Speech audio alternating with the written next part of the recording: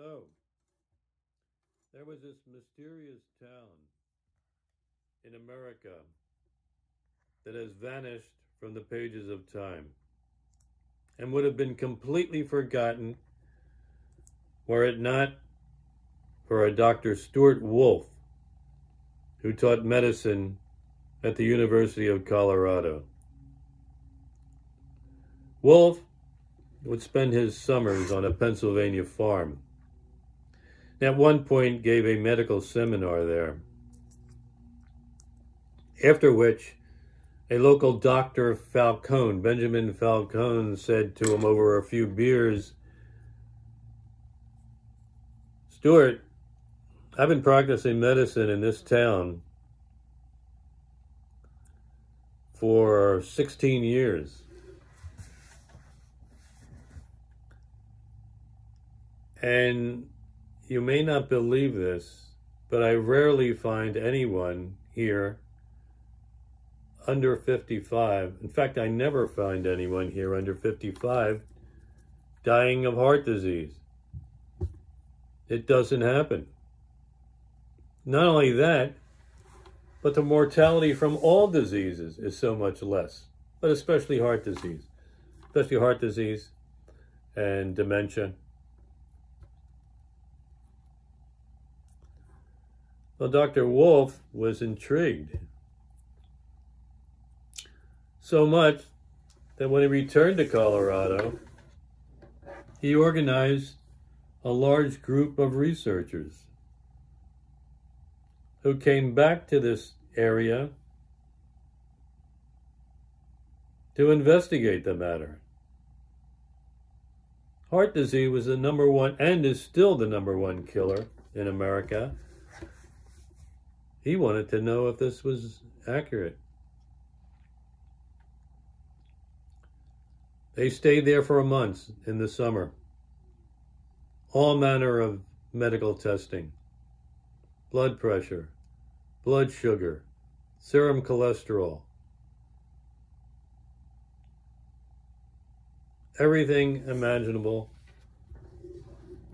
at the disposal of medical science. This was in the early 60s,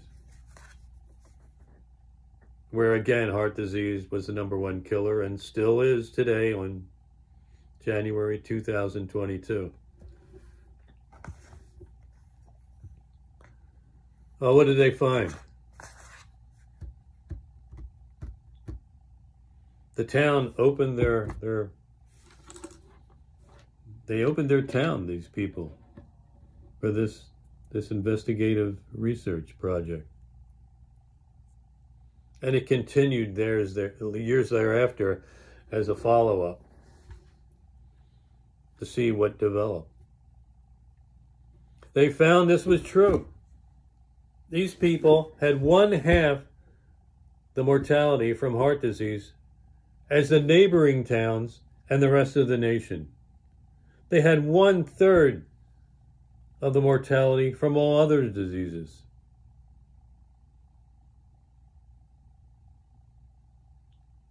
How? How does this happen? What is it about this town? You know what cutting the death rate from heart disease 1/2, 50% would do? How many lives would be saved? So what was it? I'm asking you, what was it? What accounted for this dramatic health of this particular town? The town's name was Roseto, PA. It's a town of about 2,000 people.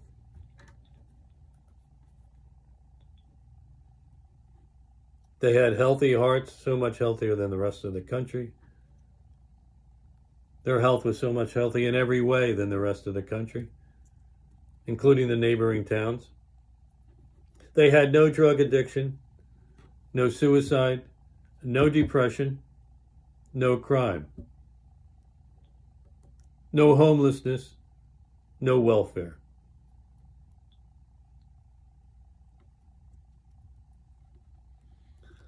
So Dr. Stewart and his team, by the way, there was a sociologist named John Bruns who also came along, which was a a brilliant move, because this wasn't just about physical health.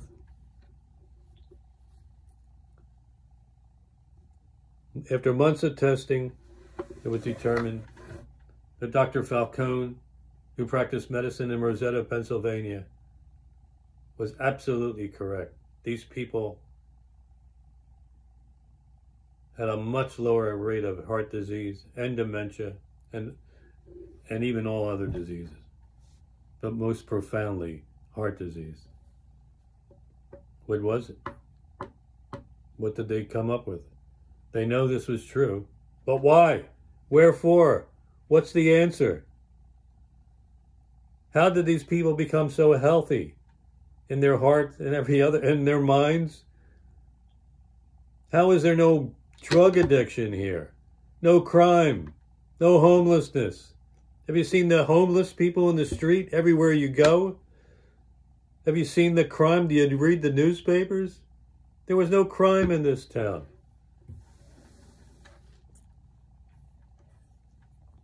Wherefore? Why? What's your answer? I'm asking you.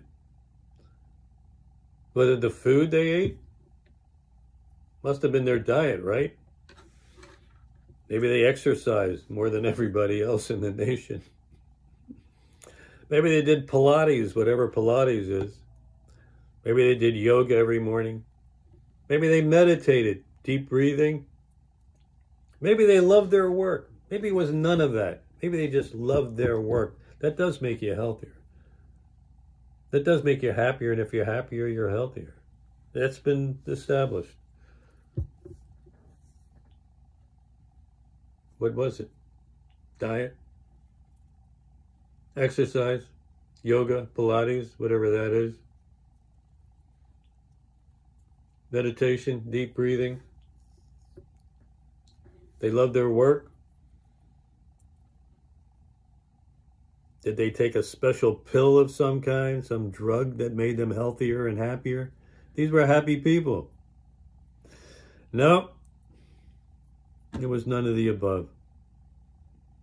Why? Diet?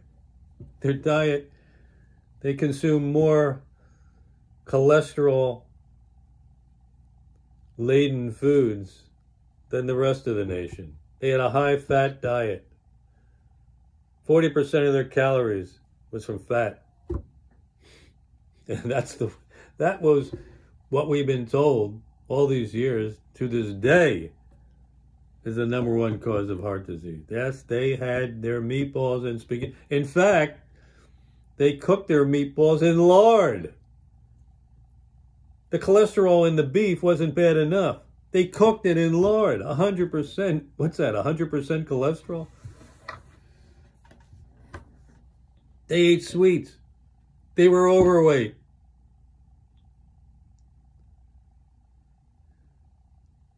They drank. They smoked. They drank freely. They drank, their preferred beverage was wine over soda or milk. What was it? No, they didn't exercise. There were no gyms there. No, they didn't meditate. They didn't do deep breathing. No Pilates, whatever that is. None of that. They weren't into drugs. What was it? What was it about this mysterious town that seemed to defy all the laws of good health that we're always taught?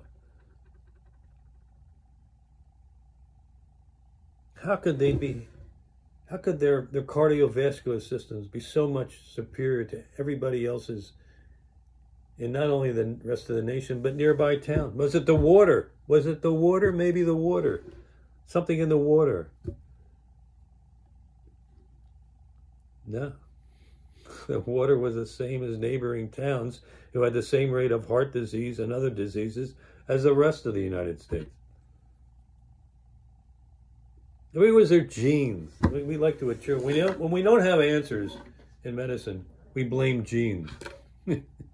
We either say it's in your head or it's in your genes. No, it wasn't their genes. Because the people who were relatives of these people in Rosetta, when they moved elsewhere, they had the same rate of disease as the rest of the nation.